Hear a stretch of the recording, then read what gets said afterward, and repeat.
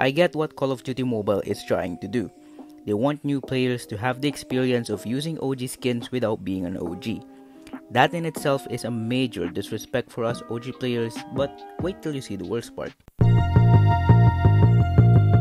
Did they just bring back the OG HBR and other rare skins? This is just insanity.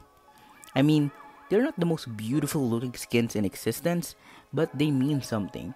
They represent something.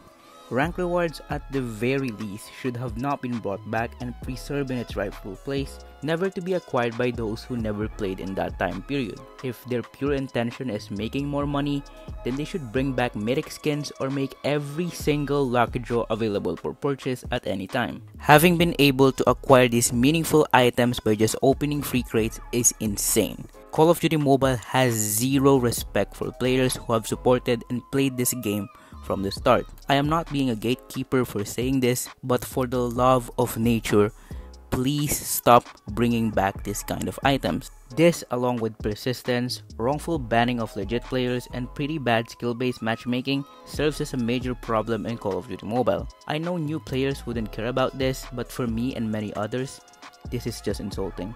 Should Call of Duty Mobile bring back more OG skins?